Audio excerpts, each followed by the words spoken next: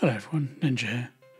The October season challenges are almost here, which means a new hero skin will be available as part of the Gold Pass.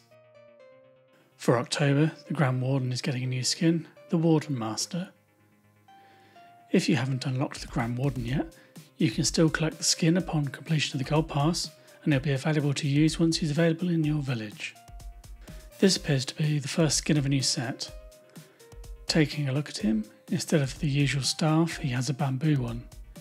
He's got green robes on with gold trim and he looks very wise. He is also holding some scrolls. Let's take a look at him in action. He fires a golden beam at the target he is attacking.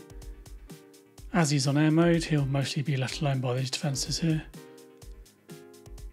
Activating his ability, it has a similar appearance to the other Grand Warden skins. When he's recovering, he kneels and is hunched over on his altar.